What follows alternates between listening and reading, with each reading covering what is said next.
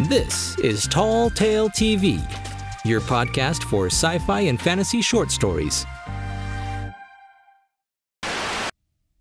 Copycat by Jason Hoyt. Copycat opened its eyes. It took a step forward, dipping its head forward and low, then stretched. Then it took 2 more steps and stretched its back legs as well. Its mouth opened wide, and it let out a big but silent yawn.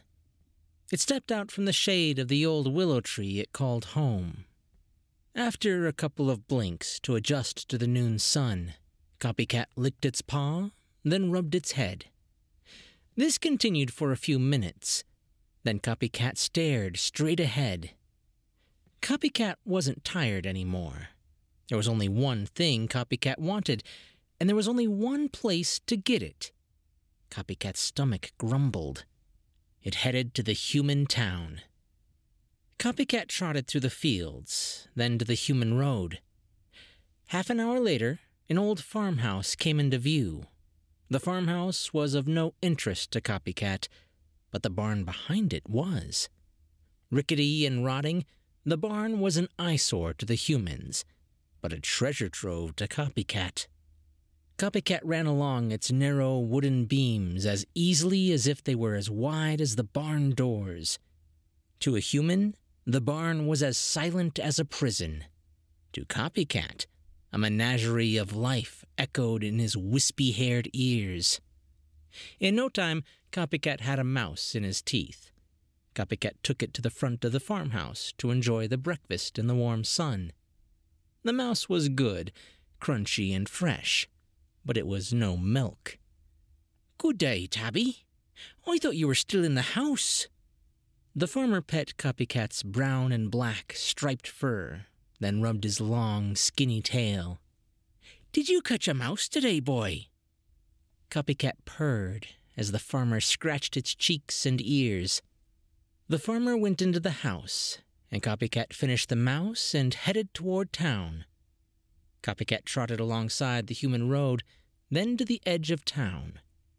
Half an hour later, the ranch came into view. The farmhouse was of no interest to Copycat, but the slaughterhouse behind it was. Stinky and noisy, the slaughterhouse was an eyesore to the humans, but a treasure trove to Copycat. Copycat ran along with the twists and turns of its hardened floors as easily as if they were a straight line. To a human, the slaughterhouse was a cacophony.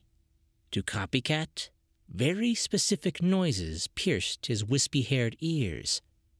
In no time, Copycat had found the scraps of processed pork in his teeth. Copycat took it closer to the fire to enjoy the lunch in its warmth. The pork was good, salty and tender, but it was no milk. "Good day, Manx. I thought I saw you in the other room." The butcher pet Copycat's white and brown patchy fur. "Eating some scraps, are you?" Copycat purred as the butcher scratched its cheeks and ears, then rubbed Copycat's stub of a tail. The butcher walked to the other room, and Copycat finished the scraps of pork and headed into town. Copycat trotted along the human streets, the road, then to the center of town. Half an hour later, the bakery came into view. The bakery was of no interest to Copycat, but the kitchen behind it was. Crowded and confined, the kitchen was a delight to the humans, and a delight to Copycat as well. Copycat ran between the feet of the humans in figure eights. To a human, the kitchen was where the eclairs, turnovers, and donuts were made. To Copycat, eclairs, turnovers, and donuts were about as tasty as dirt. But they were all made with milk. Copycat rubbed its head on the chef's leg. It purred in anticipation. In no time, the chef poured a saucer of milk. The chef put it closer to the corner so Copycat could enjoy it without fear of a human stepping on its tail. Nothing compared to the taste of milk. "Bonne journée, Chatrou.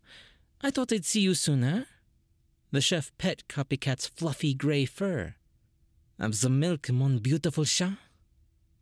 Copycat purred as the chef scratched its puffy gray cheeks and ears, then rubbed Copycat's long and thick tail. The chef's eyes went wide. While Copycat had its head buried in the saucer, drinking the succulent milk, another cat came next to Copycat.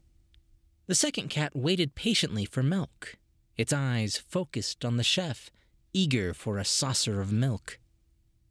The second cat would be no great surprise to the chef, if it didn't look exactly like Copycat. Copycat looked at the other fluffy gray cat, then at the chef. It realized the chef knew the two cats were identical. Not wanting to know how the chef would react any further, Copycat fled the kitchen. Copycat ran through the bakery, from the center of town, then along the human streets, out of town past the slaughterhouse. It ran along the fields. It eventually passed the barn, then the old farmhouse. It ran all the way to the old willow tree it called home. After an adventurous morning, Copycat wanted nothing more than to relax, have a bath, then take a nap under its favorite tree. As it licked, its fur alternated colors, shifting from gray to white, then purple to blue, orange, then red. At any given time, all the colors of the rainbow could be seen. Its tail shifted in length and thickness, as did all its fur.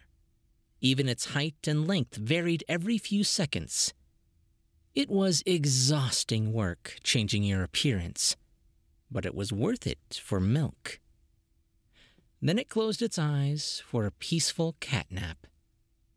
The next time your little kitty comes to your feet with a mouse it caught, or scraps from your table, or begging for milk, take a good look. Where did you last see your cat? And how can you be sure it's your kitty and not the copycat?